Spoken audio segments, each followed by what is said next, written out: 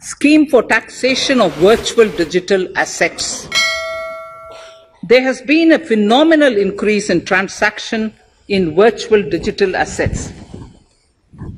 The magnitude and frequency of these transactions have made it imperative to provide for a specific tax regime. Accordingly, for the taxation of virtual digital assets, I propose to provide that any income from transfer of any virtual digital asset shall be taxed at the rate of 30%, 30%. No deduction in respect of any expenditure or allowance shall be allowed while computing such income except cost of acquisition.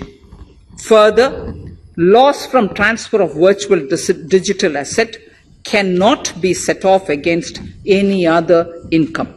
Further, in order to capture the transaction details, I also propose to provide for TDS on payment made in relation to transfer of virtual digital asset at the rate of 1% of such consideration above a monetary threshold.